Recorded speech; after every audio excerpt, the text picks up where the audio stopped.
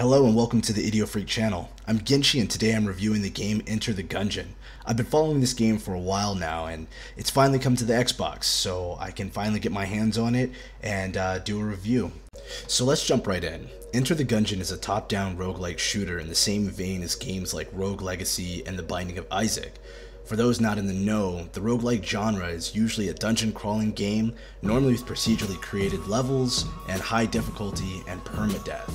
These games are usually fun and addicting, but they're also extremely frustrating, and Enter the Gungeon is no different. Enter the Gungeon stars 4 characters who enter the Gungeon to find a gun that can kill the past. If that premise sounds crazy to you, it's because it is. Enter the Gungeon doesn't take itself seriously, and it is aware of how bizarre it is. This love of the fun and its love of the strange permeates every part of the game. This game is about shooting, and that's what you'll do. The Gungeon is aptly named. Once you choose one of the 4 characters, you're thrown into a dungeon where you'll fight all manner of creatures, including sentient bullets who shoot guns with hopefully non-sentient bullets. It's all daft, but it's extremely fun. You'll meet strange characters along the way. Even if they're not given much to say, their art design and the little bit of dialogue given to them breathes life into the characters. This is thanks to the game's simplistic but dense and direct art style. As you move around the Gungeon, book pages burst into the air, tables are flipped spilling their contents to the floor, and barrels splinter and explode from gunfire. Simply stated, its 2D style looks great. Now, while the art direction and tone are pretty light, unless the game specifically wishes to be dark, which it also does well, the gameplay is anything but light. This game can be tough as nails and you will die, probably a lot. The action in this game is fast paced and it doesn't let up.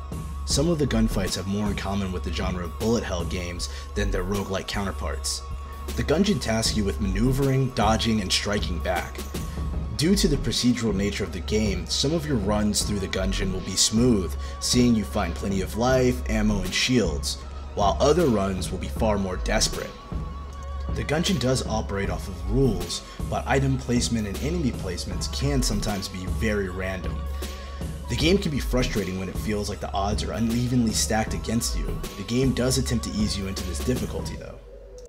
After the tutorial, the flow of the game is like this. Pick a character, enter the Gungeon, explore the floor, fight enemies, find guns, defeat a boss. Then you're taken down to a lower level of the Gungeon to do the same thing over again with more difficult enemies, until you inevitably die, and start the process anew. That may have sounded like an oversimplification, but it really isn't. For better or for worse, that is the life of a roguelike procedurally created video game. There isn't much more to it. But that's why it's so fun and addicting. With every frustrating death, you want to dive back in because your next run will be better. You'll just know it. And whether it is or not, you'll still have a ton of fun. Well, let's talk about the guns a little bit. I mean, that's the reason you came, right? They're hilarious, and many seem to be nods to other gaming and movie franchises. Most of the guns are bonkers, but a joy to play with. You may be splashing a wizard with a high-powered water gun one moment, only to electrify an adorable bullet man with an oversized Duracell battery the next. Things get even crazier when external buffs and items are introduced. I remember beating a boss with a glacier grenade thrower that also spread napalm where it landed. My enemies would both freeze and be set alight. The game is fun, madness, and even better with a friend with the couch co-op.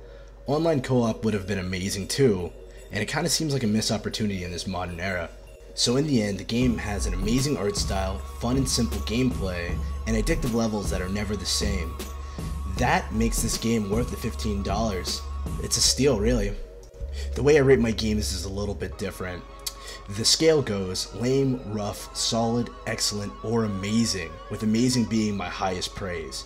I give this game a high solid, a low excellent. While the game is great, it's also very frustrating and uneven at times. Additionally, the formula gets played out quickly. Anyway, that's just my opinion. We want you to think on your own frequency, so let us know what you think in the comments below. Again, this is GenChi with IdioFreQ, and don't be afraid to hit that subscribe and like button. Catch you later. Freak Nation out.